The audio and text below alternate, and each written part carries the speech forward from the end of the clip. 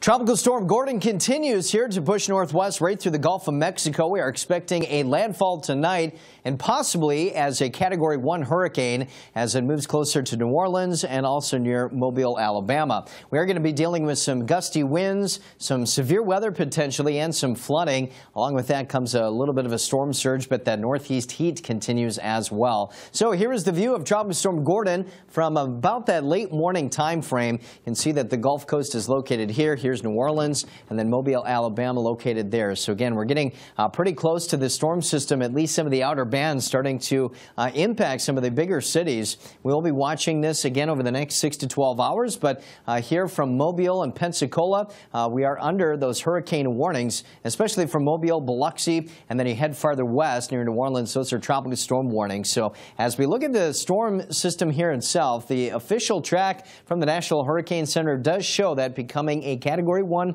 storm prior to landfall and then kind of meandering up through the central U.S. as we head into the end of the week. So there's the storm. You can see that the outer bands will be impacting the coastline here through the evening hours and then early morning hours tomorrow. You can see that things kind of wind down. However, still picking up some decent rain on your Biloxi and Mobile. Things will be winding down in New Orleans. And then off to the east, we have Hurricane Florence. Florence actually becoming a hurricane as of last update. Should be diminishing, though, as we head into our midweek time frame.